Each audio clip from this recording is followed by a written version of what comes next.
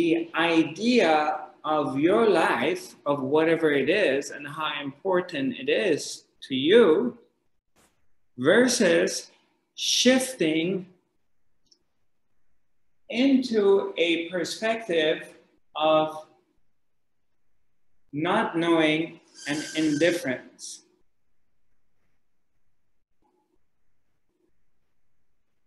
And in that shift, rebirthing happens. You have born again, just like that, because you have shifted from a perspective of ideas, concepts, time, duration, space, what's important, politics, geography, countries, economies, your relationship, how important it is, your love, your finances, everything. From shifting into a different perspective, you're still the observer, nothing has changed. The presence remains the presence. Consciousness is still here. But all of a sudden, something shifts. Something of the old, which has all these definitions, dissolves into an unknown of a new paradigm of not knowing.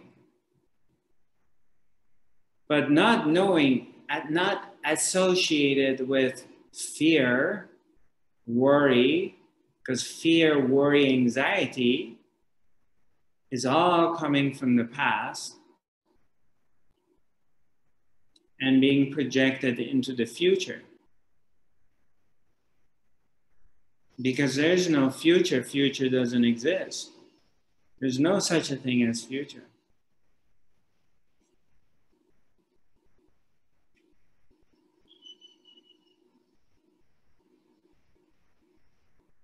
There's no such a thing as a future.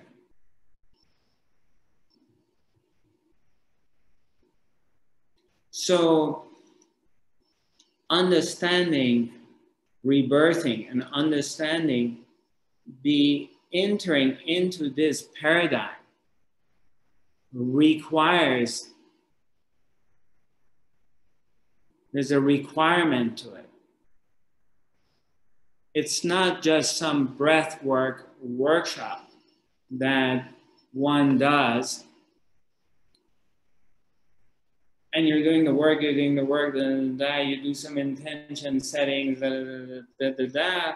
and you get really high from it, or you cry, or you feel but then you slide back into your old ways again, and you continue being who you were with all your problems, or worries, or fears, or anything. Everything comes with it.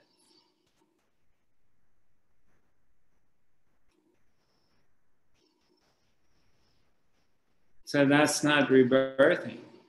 It's sort of like a mental ejaculation. You did a workshop, it was great. You did a rebirthing workshop, but nothing happened. You're back into who you were.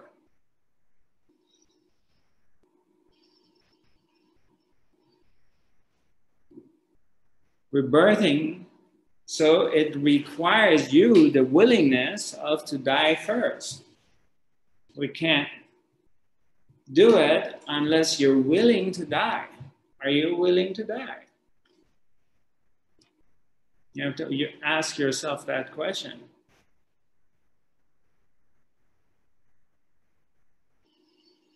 Do you have the guts? Can you go into your death?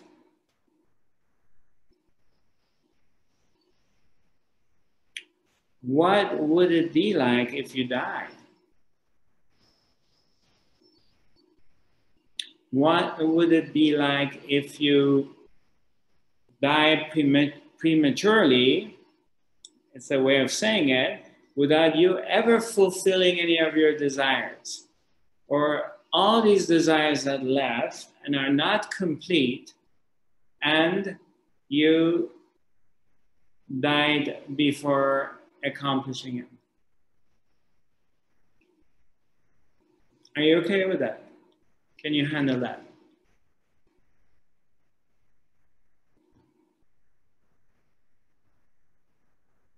Because you can't do a rebirthing unless you're willing to die first. So how are you going to be born again? And in that, it takes a certain type of determination, courage, willingness, and sacrifice.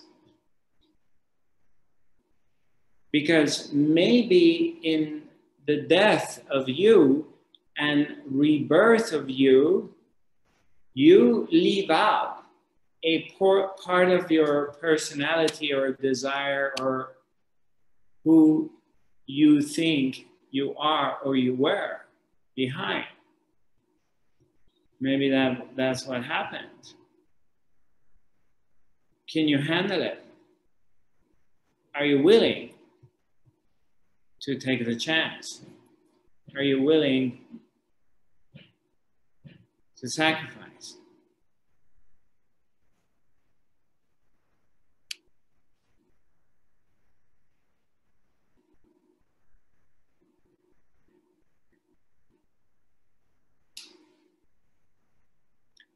So why don't we take a couple of moments, okay, and kind of sit with ourselves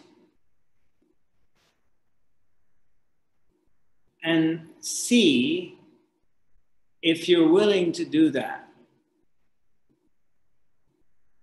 If you're willing to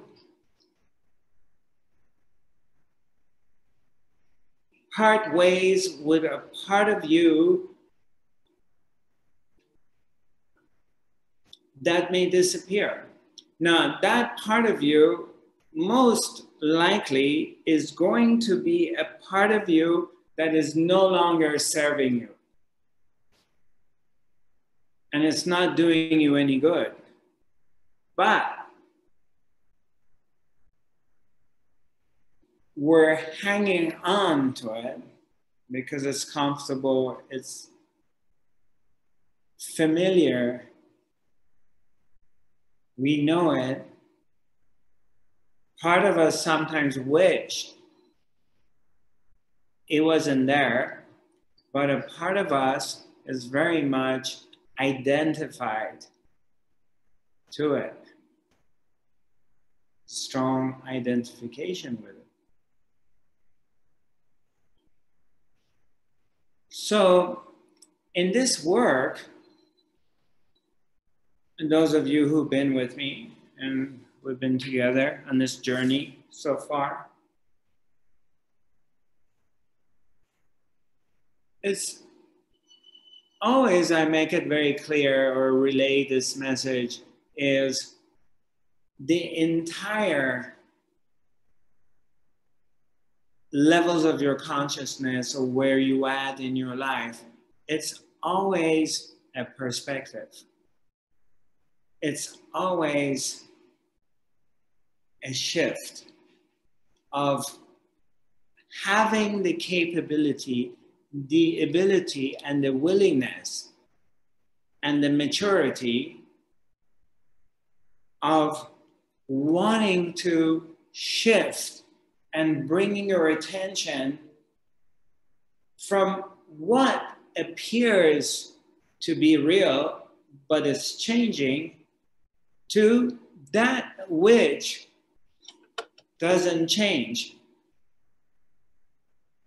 and is here.